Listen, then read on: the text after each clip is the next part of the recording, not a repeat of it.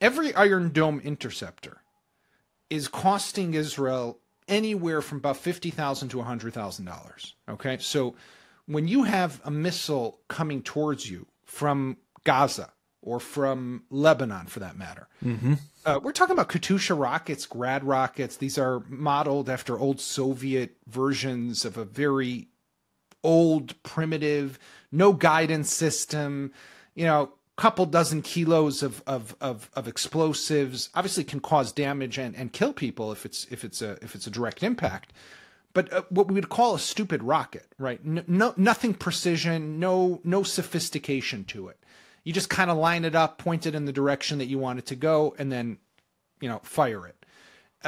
Costs maybe a few $1,000s, if that much, right? Depending how they're making it and where it's coming from.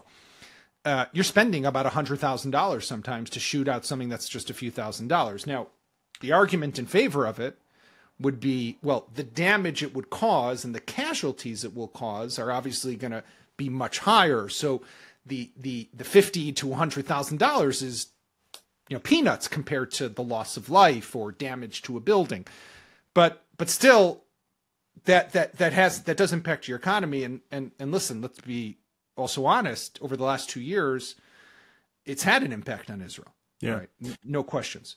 Iron Beam is a couple bucks.